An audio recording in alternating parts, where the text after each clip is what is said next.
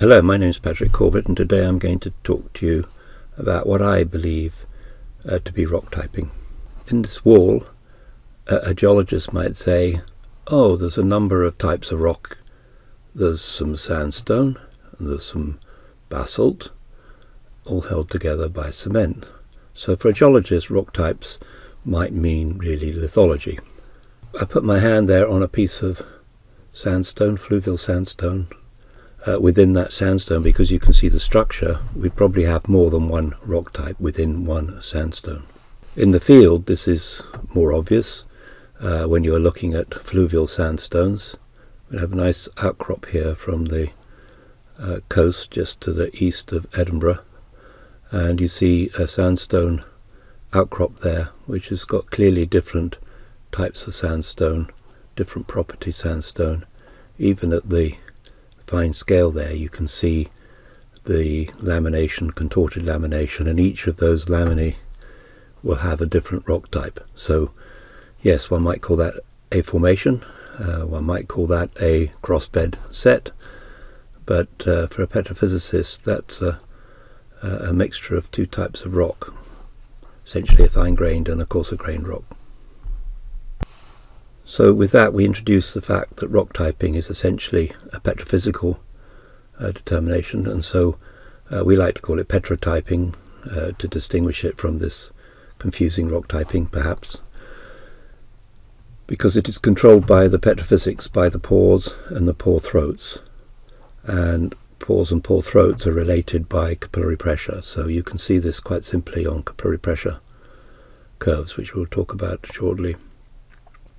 And the way that we've taken an approach is to look at original work by Muffley, which was derived from the Cassini-Carmona capillary bundle model. This is one of the fundamental equations. We introduce the rock quality index and the FZI as a way of characterizing porosity and permeability clusters. Define those clusters a priori before we start looking at any data by ISO FZI lines, and this is a bit like the field geologist will use grain size classification. Doesn't mind too much exactly what the grain size is, but is it fine, medium or coarse? And these concepts were introduced in, this petrotyping concept was introduced in 2004. So here's a capillary pressure curve. On the left there you can see that initially you have a rock 100% saturated with water. That would be the wetting phase, and as oil migrates into there after a certain buoyancy overcomes the threshold pressure into which the oil can evade, then the volume of oil within the rock increases steadily until it reaches some irreducible water saturation at some buoyancy pressure which is equal to the capillary pressure in psi. So on the right you'll see what happens when we have a very well sorted porous system with all the pores the same size, large throats perhaps, very low threshold pressure, very rapid increase in saturation right across the system to reach that irreducible water saturation. On the other hand, if you have a really mixed, poorly sorted sandstone, a range of entry pressures required to enter different pores, increasingly the smaller pores are being entered, it can take quite a long time for the saturation, the wetting phase saturation, to reduce to irreducible. It's important to note at this stage that the rocks with the high entry pressure may not be the low porosity rocks. In this case a 20% porosity rock only has a 1 millidarcy permeability. A darcy permeability here with a very low threshold pressure actually only has 12% porosity. So porosity and permeability here is not directly related, and so that's something that we need to bear in mind as we go through this. Drainage, so that's the water draining out of the system as the oil migrates into it. Remember, there is also the imbibition part of the curve where you are flooding the reservoir with water and you're returning the water saturation to some residual oil saturation, so that there is always going to be some oil left. So that's the imbibition curve. We are interested in saturations versus height, so we can then define our PC equals 0. That's usually what we call the free water level. Where the threshold is overcome, then that's the oil-water contact. One definition of the oil-water contact, because we start to see oil. We then have a transition zone, and above a certain saturation or below a certain saturation we'd be into the oil zone, and above that we will produce dry oil. So within the transition zone you might produce some oil and some water. So there might also be another definition of the oil-water contact. Oil-water contact may be defined as a 50% saturation, or maybe as an inflection point. So there's a number of ways you can define an oil-water contact, but remember the free water level is where capillary pressure equals 0, so that's a fairly firm definition, and that's what we would see if we were to plot the pressures in a well, the oil gradient, pressures within the oil column sitting on the oil gradient, pressures in the water column sitting on a water gradient. The intersection of two would be at the free water level. And so you can see, because oil is lighter than the water, the buoyancy is driven by this difference in oil. The capillary pressure is overcome by the buoyancy driven by the density of water, perhaps the difference between the density of water and the density of oil. So in a rock where we may have different petrophysical types, different capillary entry pressures, different characteristics, we might have three different capillary pressure curves: a good, and a poor, and an intermediate one. And so from the free water level, if the rock at the free water level is the moderate rock, then the part of the capillary pressure curve will then define the saturations. As you go into good rock, you might suddenly see an increase in the oil saturations, a decrease in the water saturation. Going into some poor quality rock, higher in the reservoir, you may go into fairly wet rock, and that could be confused with a separate contact if you're not aware of the petrophysical driver on saturation. So one has to be careful to identify and understand the distribution of rock types in your well in order to understand the saturation distribution. Alongside that we have a very small scale image, but it kind of illustrates where we would see good quality rock in the coarser grained sand, the poorer quality rock in the finer grained sand. So here we see the effect in a real reservoir, Rotliegler's reservoir from the Ork field, where in the transition zone we have a interbedding of oil saturated sandstone and water saturated sandstone. These are the two rock types that we saw in one of those pictures of a wall on a building in Glasgow earlier on. The next slide shows that the texture is really driving this, the grain size is driving this, where the porosity in the two rock types is quite similar, but the grain size is different, and that causes the permeability to be very much higher in one of the rock types, and that is reflected in the saturation. Another way of looking at that is to imagine different pore systems here rather schematically, along with fractures. We might be thinking here of a more carbonate type system. The big pores, the big fractures, would have an oil-water contact in the macroporous system close to the free water level. Mesopores, and in the micropores you're going to have water higher. In the very thin fractures you're going to have water higher in the system. Free water level then would define be very close to the oil-water contact in the macroporous system, but you'd have different contacts in the microporous system. So to illustrate simply how one might decide how many rock types there are within a reservoir, we introduced a template based on the Amufeli arrangement of the Cassini-Kármán equation. We looked at the equation which relates the flow zone indicator, which is a porosity normalized rock quality index. The rock quality index is porosity and permeability. permeability divided by porosity, square root of, would be the rock quality index. And then you have a normalized porosity on the denominator there. So recognizing this, we just allocated in a logical series a number of FZI values where we allowed the FZI value to essentially double in a series. And then we defined 10 global hydraulic elements. It doesn't mean to say that you can't have porosity and permeability occurring above this area of coloured ISO FZI clusters, or below. Indeed, in unconventional reservoirs you quite often are dealing with rocks below this, but for many normal classic carbonate reservoirs we lie somewhere within this diagram, up to 50% porosity, up to 1000 Darcy permeability.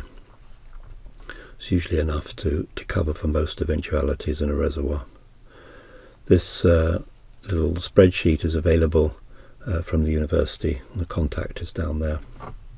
So when you see carbonates, because it's quite nice we all think we know what a chalk looks like, a fairly simple, homogeneous, fine-grained carbonate material, then you see that whether these are North Sea chalks or Middle East chalks, they lie in those lower bands. So these are fairly high porosity rocks with very low permeability, typical chalk, and the colour green was chosen because the chalk is often Cretaceous. Cretaceous is often coloured green, so we started with this colour scheme. And we get into more clastics, we tend to see more yellows and oranges. Carbonates, of course, can have a very wide range of rock types, so in this particular case we'll see 1, 2, 3, 4, 5, 6, 7. In this case we'll see 7 rock types. Even though it is one formation, it might have 7 different rock types in there, and so this takes quite a little bit of work in carbonates, and we're not going to go into that in great detail, to separate and understand what these different rock types, what is driving these different rock types in such a variable system. Sometimes you can see separate clusters. You might see a chalky cluster in a carbonate, and you might see something that's more meso or even macroporous, as in this Middle Eastern carbonate. There are other rock type methods. There's a Windland equation, which also has lines. Essentially, they're not straight lines on the porosity log permeability, they're curved lines. The Windland relates the pore throat radius, so here the pore throat radius is related to the porosity and the permeability, so there's a model for the relationships between pore throat radius, porosity and permeability, and that can be used to define the very large pores, megapores, from macropores, mesopores, micropores and nanopores. So this idea that there are different pore types, particularly with carbonates, is critical to the understanding of rock typing. Looking at cap pressure data might be another way of looking at this. You can see the data down there on the saturation versus the height above free water level. If you put that on a log scale, you have the plot above, and then you can use the R35, which is the Windland definition, to define the rocks that lie to the left. Essentially, if that line would be the megapore, then you can also define a cluster which is macropore, mesopore and micropore. This was done for a US carbonate. So on a plot, a little bit messy, but you can see what happens if you overlay Windland lines and what we would call global hydraulic element lines. They are fairly similar in terms of their clustering. Similarly, a Middle East driven rock typing scheme, the Shenawi rock typing scheme, there the clusters are very similar, they just have to be closer together in size. So there is this issue about how precise do these rock types need to be defined, and we would say that approximately for any given porosity, somewhere around an order of magnitude for a given porosity is enough. Jerry Lucia introduced a Lucia rock typing scheme based on different classes, and you can see those are quite dramatically different. So looking at data and understanding what type of rock typing scheme it comes from is probably a good idea. The advantages of rock typing were laid out quite nicely by Shinawi in his paper back in 2009, because these rock type clusters, capillary pressures and J curves from various core samples clustered together by rock type numbers. You can cluster relative permeability curves, you can cluster connate water saturations, you can cluster residual oil saturation. So all these things are important in reservoir simulation. So it is through rock types that essentially we deliver porosity, permeability and other petrophysical properties into our simulation model. So it's naturally the link between the geology and the engineering. Also, rock types are useful in the prediction of permeability, because if you know the porosity and you know the rock type, then you have a much better definition of the permeability. So some examples, if you compare, if you like, a shallow marine sandstone and a chalk, we've already seen a chalk, very fine grained, very uniform fine grained rock, that would all form within a fairly tight band, high porosity, low permeability, something like global hydraulic element 1, whereas in the shallow marine examples you see this trend from global hydraulic element 1 through to somewhere around 6, and that's a function of the grain size and the sorting. And you can see how we're crossing boundaries. It'd be tempting to draw a line through those data and put this back into one rock type with a fairly steep relationship, but it makes more sense to show this stepping up of rock types as you go up through the shallow marine sequence. In a North African reservoir, it was quite nicely illustrated the numbers of rock types we had. That allowed us to choose some nice samples for which we could do some special core analysis, and when we did that we saw that the good quality rocks were all high porosity, nice clean pore sizes, and the fine grain rock was much dirtier, and that helped to sort out the capillary pressure curves. You can see the nice range in capillary pressure curves, taking the inflection as the oil water contact. In this case you can see how each of those rock types would have a different oil water contact, sometimes as much as 400 feet above the free water level. In other areas of petrophysics we also see, if we measure the saturation exponent here, that's the Archie N, what we see is that in many sandstones that's close to 2. As you go to the very cleaner sandstones, you might see that drop to something like 1.8. As you go to the more shaly sandstones, the more silty sandstones, the more tortuous sandstones, you might see that rise to something like 2.5 or more. So saturation exponents, which we might need for calculating saturations, are also rock type dependent. So it's a nice example that we worked with in a summer project with Muad. Muad was able to show the rock type variation in an interval of braided fluvial sands. You see the geological description, a series of channels. So that is a braided fluvial sandstone, sand plus shale plus silt, and you can see how the different rock types there occur at scales that are really quite small, down to the sub-meter scale, and of course that raises an issue of how do we upscale those, but that's another discussion. But what you see here is clearly that in this one braided system geological rock type, with a number of lithological rock types, we end up with a number of petrophysical rock types, and it's the petrophysical rock types that we're interested to for the reservoir engineering. Recently, Bassam completed a PhD at Heriot-Watt, which was published in the AG Proceedings, and is now developing a rock typing web page.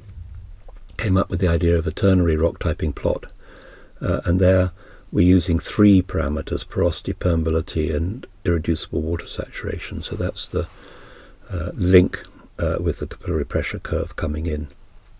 And you see that on a ternary plot, if we show you this, on a ternary plot you would see in an ideal model that are different, in this case carbonate facies would plot as different ellipses on this ternary diagram. The software that BASM has developed allows you to identify a particular rock typing scheme. Here we're using the global hydraulic elements to illustrate, and you can see there on various plots in a consistent color you can see the rock typing scheme that comes from the global hydraulic element. But of course this is only one of many rock typing schemes, so you need to be able to change quickly to see how a different rock typing scheme, Lucia, might be distributed throughout your reservoir, and you might find that that's a more appropriate use in a particular reservoir. So during BASM's thesis he went on to look at a simulation model case where he built a whole model going through a consistent rock typing framework and for one type of rock typing scheme and a second type of rock typing scheme. In fact, his thesis has a number of rock typing schemes. So he was able then to compare the production curves, the water cut performance and the recovery factor for the different rock typing schemes. And the key point to take away from here is just the range of recovery factors that were found, or different recovery factors that were found for the different rock typing schemes. Another commercial piece of software that is out there from Geo2Flow would allow you also to work with the capillary pressure data, to cluster that capillary pressure data in a complex field, or the saturation data, porosity and permeability data, to identify J functions that could be related to J facies, which would be sort of more petrofacies rather than lithofacies, and then linking this to the prediction of permeability as well. So Tanimura has produced a very nice paper in 2019 summarizing all of the issues around rock typing, and his 9 rules that he presents at the end pretty much come down to say that it's the J function that is all powerful in rock typing for the engineers. Essentially this function relates capillary pressure, surface tension, contact angle and our RQI, K over phi. So the idea is if you've got a distribution of K over phi within the reservoir and you know the J function, you should have everything you need. So when we look at capillary pressure in a carbonate reservoir, we see a massive range of capillary pressure data for the very many different types of rock that we have in the reservoir. But if you collapse that onto a J function, you see there's a much narrower range. Similarly, in a clastic reservoir, a whole number of capillary pressure curves come down to a relatively narrow range again. And from that narrow range one can come up with 3 perhaps bracketing J functions that you would be able to use in your reservoir, which would cover most of the 9 separate reservoir types that you think you have. So I encourage you to have a look at that paper and understand the engineering impact of the rock typing process. So my final comments are that rock typing is essentially petrophysical clustering. There are many techniques in use by geologists, petrophysicists and engineers. Some are 2-parameter, some are 3-parameter, some take power of these dimensionless J-curve. It's a crucial petrophysical link between the geology and the engineering. Controls the oil in place, the flow properties, and obviously there are some additional upscaling challenges that need to take on board, because some of these rock types occur, as you've seen, in very, very small scales. For effective reservoir characterization you do need to take some type of rock typing, and that would rather depend on the time you have available, I guess, and the data you have available. I'll leave you with one final statement perhaps. For me, summing it all up, Rock typing is the process of identifying the rock quality index location in the 3D reservoir volume, allowing for calibration by water saturation at those locations, and sets up the framework for the all-powerful J-curve to initialize the simulation models most effectively. So finally, when you are asking about how many rock types there are, then you have to think whether the person asking the question is a petrophysicist, a reservoir engineer, or a geologist. Thank you for that.